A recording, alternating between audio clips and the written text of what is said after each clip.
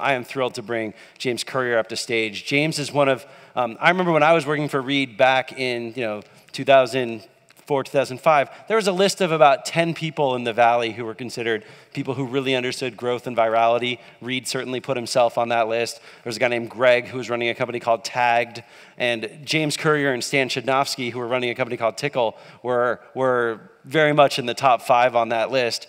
James and Stan actually invented the email importer that Reed was talking about earlier with LinkedIn.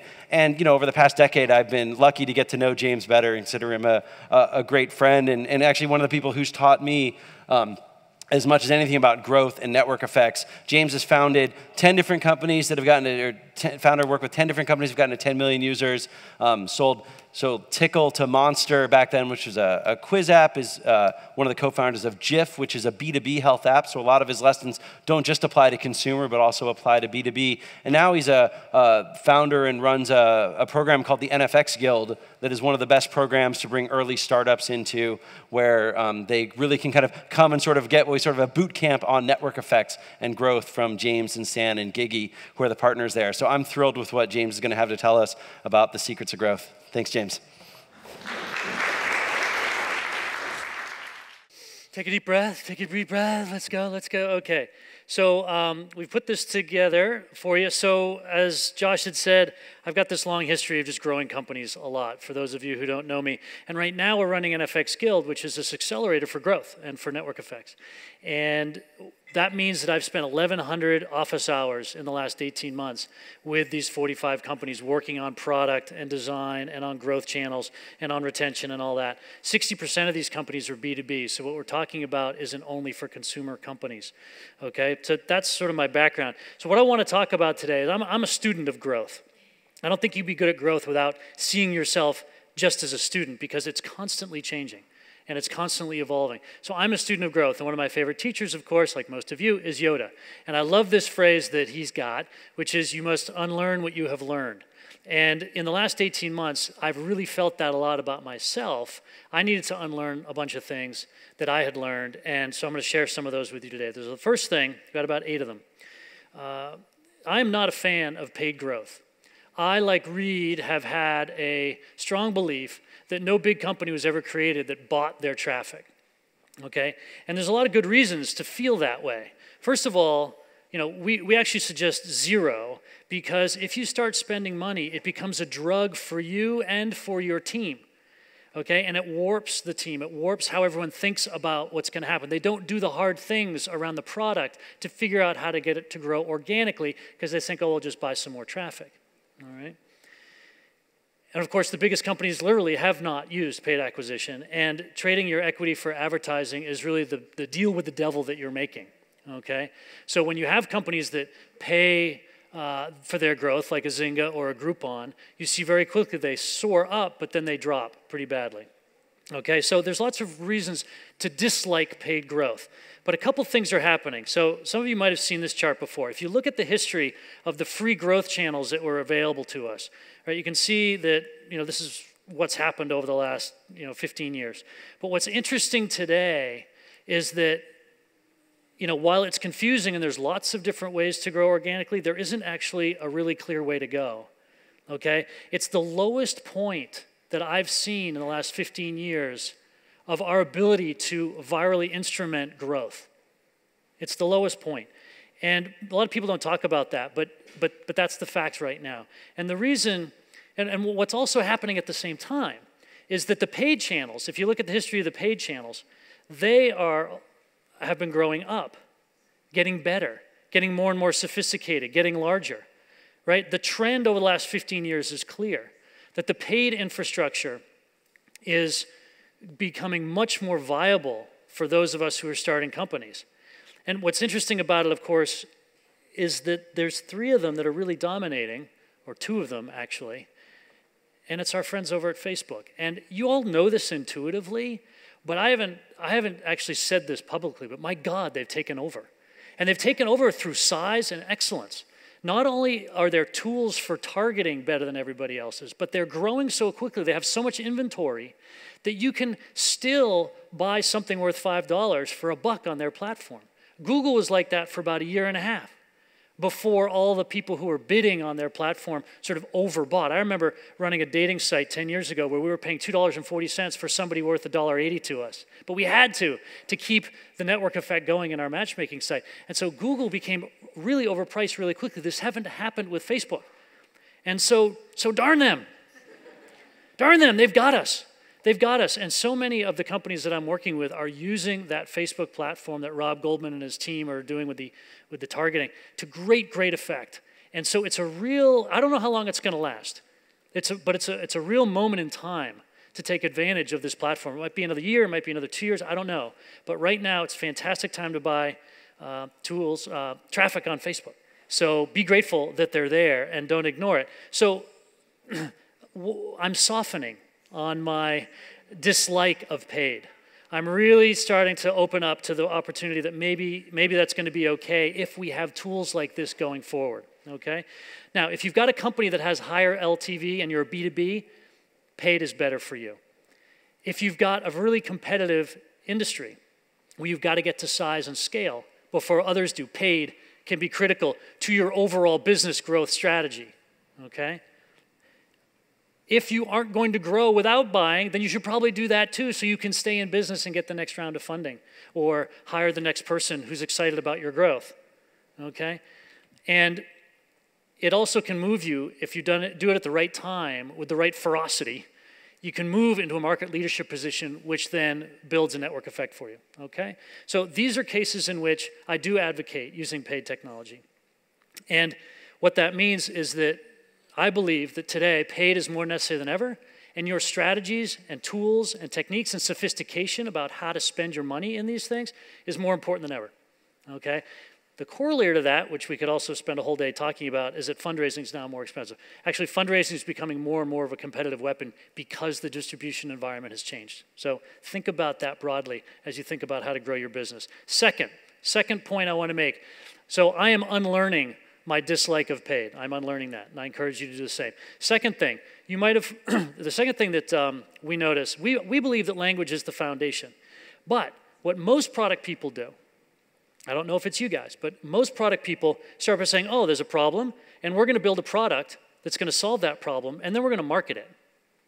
Right? Our passion is in building, most of us. And so we start around the building of the product that's going to solve the problem, and then we slap some language on it. And I hear this conversation all the time. And out of the 45 companies in the last 18 months, at least 40 of them have kind of said some version of this. And I don't know where people are being taught this. I don't know how I was taught this back in the 90s. But I was also taught this. But through experimentation, I realized that this is actually the wrong way to look at it. Okay? The right way to look at it, if you want to grow your business, is to say, what is the language? How am I going to market this? Right? Reed had mentioned earlier this idea of figuring out your distribution channel. I'll actually say, figure out your language. Your distribution channels will take care of itself once you explore those as well. But figure out what the language is, and then build the product to fit what the language is. Okay, so let me give you some examples. Years ago, we had a company where it said, store your photos on the homepage. And we were allowing for digital photography to be stored on the site. And we were not growing. And so one day, we literally just changed the homepage to say, share your photos. And the team that was working on it said, oh, our site doesn't actually share photos. It just stores the photos. And I said, well, fix that. Right? And so what ended up happening was they started building features that allowed people to share their photos, and we registered 47 million people in 6 months. Okay? And that was back when the internet was 250 million people. Okay? So what we realized is that by changing the language, you change how the users are interacting with your site. They're going to get viral. They're going to use it.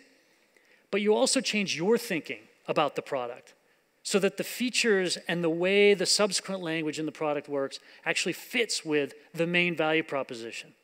And we create explosive growth with that. Another quick example, we had a matchmaking website, and the promise there was find a date. And it wasn't growing, and we had to buy all this traffic from Google and elsewhere to keep the whole thing going. So what we did is we changed the language and the value proposition to say, help people find a date.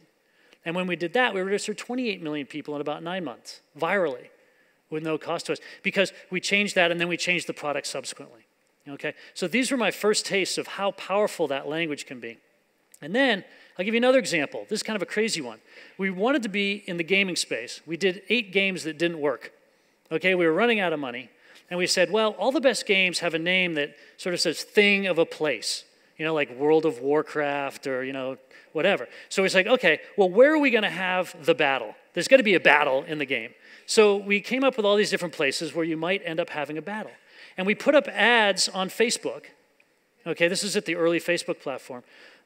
And we put up ads on Facebook, trying to figure out which ones people are going to click through on. So which one clicked through? The most click-throughs was on Atlantis. We're like, who the hell knew that? All right, Atlantis. So apparently, we're going to build a game that's in Atlantis. All right, next, let's go on Facebook and try wars, battles, dragons, Amazons, whatever. What do you think the #1 click-through was? Of course, it was Amazons. And so my team said, oh, let's do Amazons of Atlantis. And I'm like, no, they're clicking through to look at naked breasts. They're not actually clicking through to play Amazons of Atlantis. So we went with #2, which was Dragons. Okay, so we're like, all right, let's build a Dragons of Atlantis game and go. And in 6 months, the team, actually it was 5 months, the team built a game. And the first year we did 60 million. The second year the game did $120 million. Okay, so starting with language, all right? Everyone's doing it wrong. So unlearn what you have learned. And everyone coaches you when you do a pitch in venture capital. Start with the problem, and then talk about how you solve it. Unlearn that too. Okay, #3, you guys are successful. You all went to the right schools. You work for the right companies. You have all the right friends. You're successful. And so you want to tell people what you can do for them. Hey, I'm going to do this for you. This is what my product does. This is what my team built. Don't you want this? Right? This is what you think is going to win them over. But you know what? People don't care about you, and they don't care about their product. What do they care about? They care about themselves. So you've got to turn your language and your approach to people. You've got to unlearn that tendency to say how great you are. Okay, so here's an example of a viral path we had. Signing in with Facebook will make our app work better for you, right? But they don't care about our app. Well, it's about you. Aren't you talking to the user about them? It's going to work better for you. Well, no, fundamentally, you're talking about your app. So change it to feeling lazy, sign in with Facebook. This is what WhatsApp does. Because the feeling lazy is about me. And then I sign in with Facebook. It doesn't tell it at all about the product. And so we copied that from WhatsApp, and we put it on a couple different companies, and we get like a 20% lift almost. Okay, just by doing that. Okay? Or another example would be 232 new members joined, our website this week. Congratulations to our community. So James, aren't I talking to them about our community and them and their community? Well, no, you're fundamentally talking to them about you again. You're still obsessed with yourselves. So you got to get over that. You've got to unlearn that and try something like another person who works at Google is now connected to you. See who it is, right? Massive lift, right? Massive lift, right? Simple say. Airbnb actually does a really good job. You can't see it from there, but basically I'm going to show you all the circles. This is all about your friend Kent. It's all about friends, and then all the red circles are about you. You, and your friends. It's not about Airbnb. It's about you and Kent. Even though it's about renting hotels or something, it has nothing to do with hotels. It has everything to do with you and your friends. And this gets incredible rates. In New York, there was an elevator in a building run by a husband and wife, and the people were complaining that the elevator was slow. They were always complaining, and the couple were sick of it. And so one of the couple went down and put in a beautiful piece of art, and the complaining stopped for 3 weeks while people stared at this beautiful new piece of art. And they said, see, that's the problem, solved. People just want something to look at. But after 3 weeks, people started complaining again. So they put in another piece of art. 2 weeks later, people started complaining again that the elevator was too slow. So one of them came up with a brilliant idea of putting a mirror in the lobby. And the complaining stopped for good. Because people's interest in themselves is endless. Okay? And if you remember that story and apply that to how you build your product flows and how you think about your growth, you're going to find uplift in every stage of your company. Okay? All right, so unlearn talking about yourself. All right? #4, network effects. Okay. We've discovered 13 different network effects, and we try to apply them to every company that comes into the NFX Guild. Sometimes, most of the time we can, not always. But what these network effects do is they help you with retained growth. Okay, a lot of people think network effects are viral effects. They are not. Viral effects is a completely different playbook. Network effects is about retaining people. All right? So network effects are about retaining people, but you want retained growth because new user growth isn't really much of anything. Everything should be retained.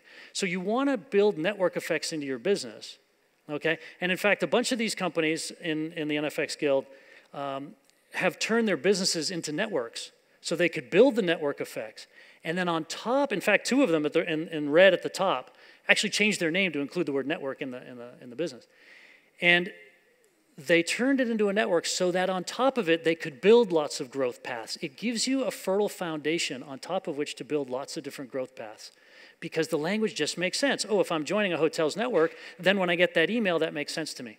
And suddenly the click-through rates are higher, the retention is higher, et cetera, et cetera. So make it a network. And we've seen generally 30% new user growth and 100% increase in retention when you move to this kind of a model. Create that foundation, that substrate of a network effect in your product. And on top of that, you build lots of great growth and retention paths, okay? So here's another thing to unlearn. Speed. You guys think you're fast. You think you're working hard, okay? It is true that it's the #1 advantage of a startup. Don't unlearn that. Don't unlearn that. It is true. It is the #1 advantage of a startup. And it's true that if you can just get in more iterations, you're going to do better than your competition and better than you did last week. That is true. However, your level, your speed bar is set way too low. I guarantee you. I guarantee you. And I've discovered who the culprit is. The culprit is the schools you went to. Okay? Because you went to grammar school and then high school and then college and probably some of you grad school, and these things work at a certain pace. And you were successful in those environments, weren't you? Okay? And so that taught you this background noise that that level of speed is okay and that that level of speed will produce success for you. And then there's another culprit, okay? Which is these bigger companies that you've worked for where you also were successful, where things work at a certain pace. And you just believe that that's how it's supposed to be. The fact is, the speed benchmarks you should be operating on, and this is a whole another longer talk that I give, the speed benchmarks you should be operating at are much, much higher than what you've been led to believe.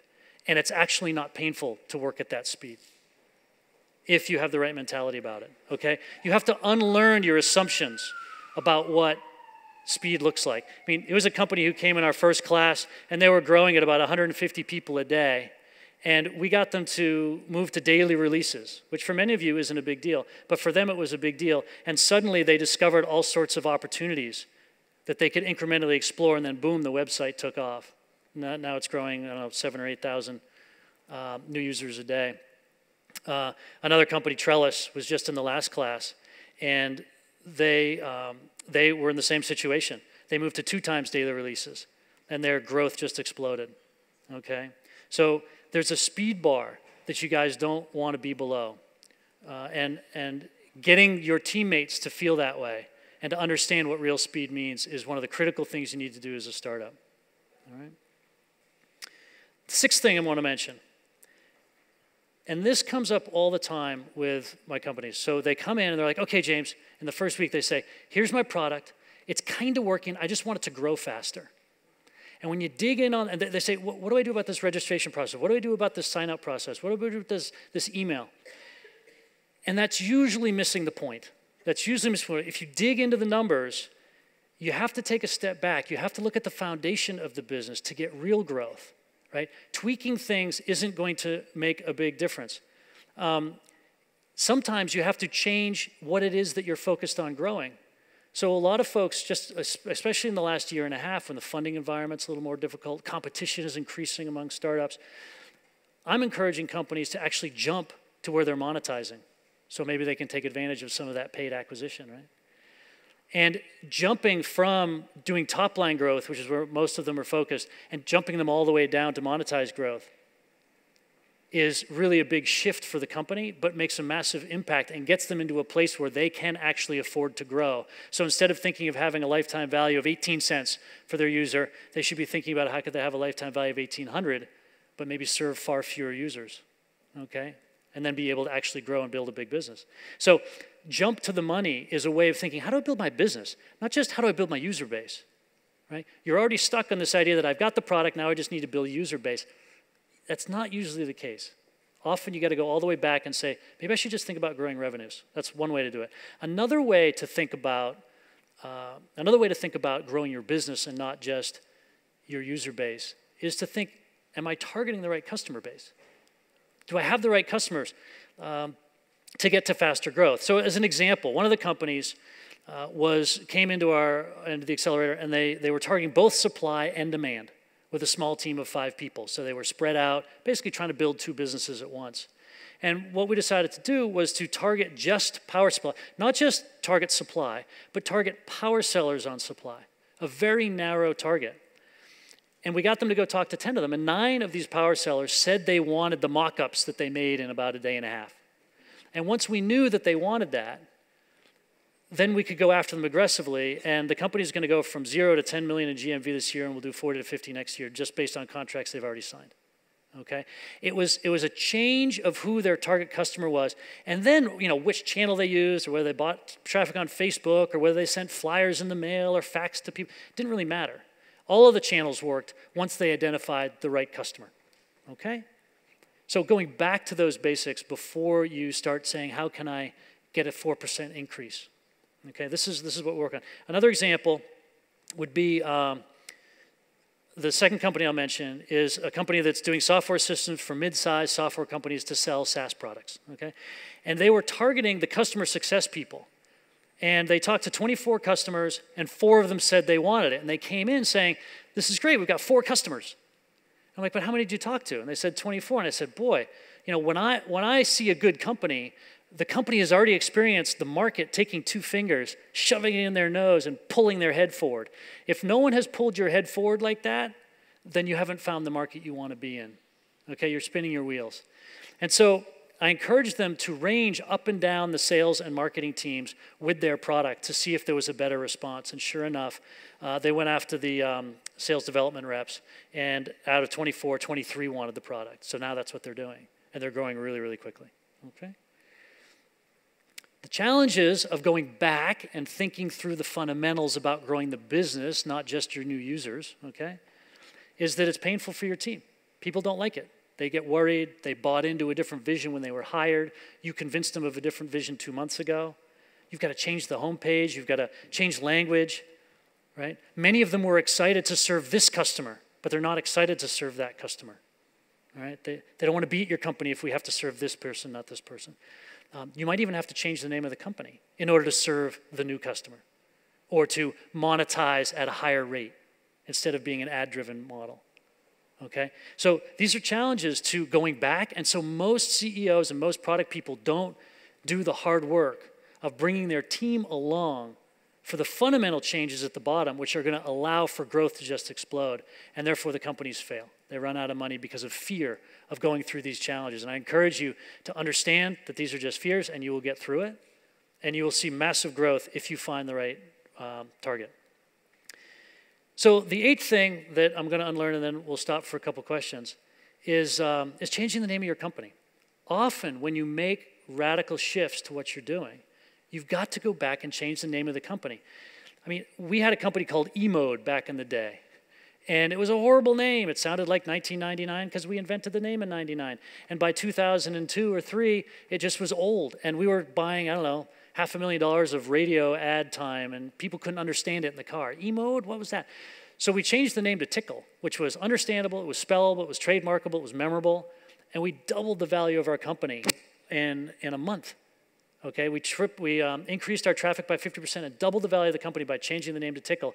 And I just woke up to the power of the name of my company and how important that is. And most people overlook it. And it's a very emotional thing for people, right? Well, I signed on to work for this company, not something called Tickle. And in fact, the engineers came to us and they sat in a group and they were all just glum as can be. They said, "We don't want to work for a company named Tickle. Everyone's going to think it's a porn site." And I was just like, oh my gosh, we're going to lose this. Like the whole company, they're going to quit because over this name. And the board tried to fire me because I was doing this all wrong. And then 6 months later, we're on the cover of Business 2.0 magazine as the way to change your name. Okay? So I learned a lot from that experience, and I share that with you so that hopefully you can do the same thing.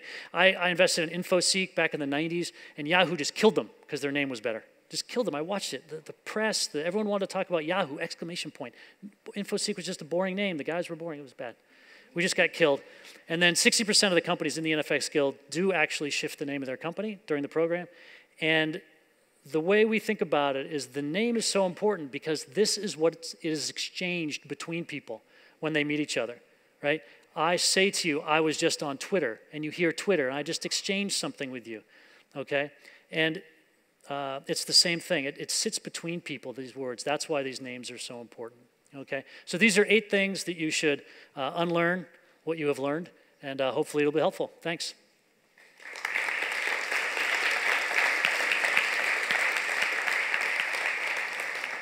Question? Hey, so you showed the graph of the mobile platforms for organic growth, and you saw the bump for Facebook, which was huge, and then a smaller bump for mobile, and now it's sort of at a low. But the paradox is that we have the most ubiquitous computing usage, internet usage ever. Yes. And you see when someone like Pokemon cracks that, like within 2 months, 500 million users, it's insane.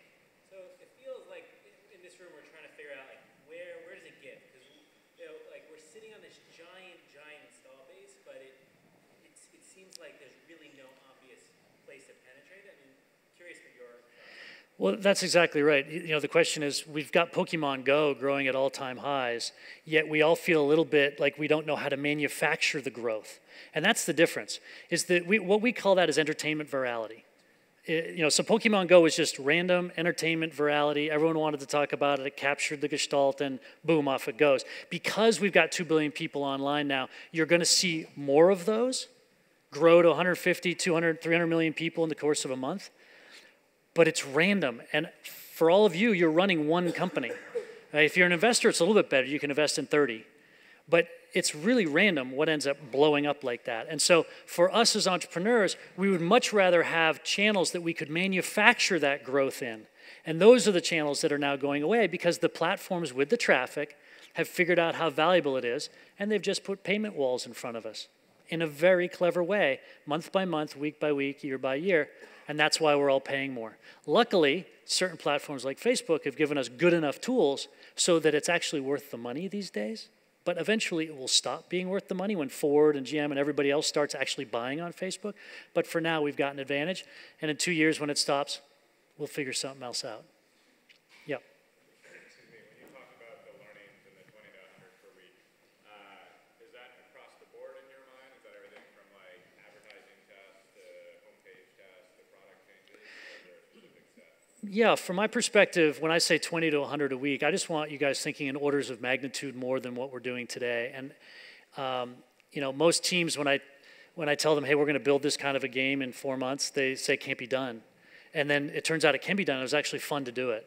And so 20 to 100 experiments a week, you can, or a month, you can do that as long as you have the systems in place. And that could be anything. But you want to be looking at data and making a decision on your product 20 to 100 times a month. That's at least. At least. I see people do more. I mean, we would release, our Dragons of Atlantis game, we probably had, I don't know, at one point we probably had 2 or 3 million concurrents and 45 million registered users, and we were releasing the site 4 times a day. I mean, so it can be done. Anything else? Are we good? We're good. Thanks, guys. That was awesome.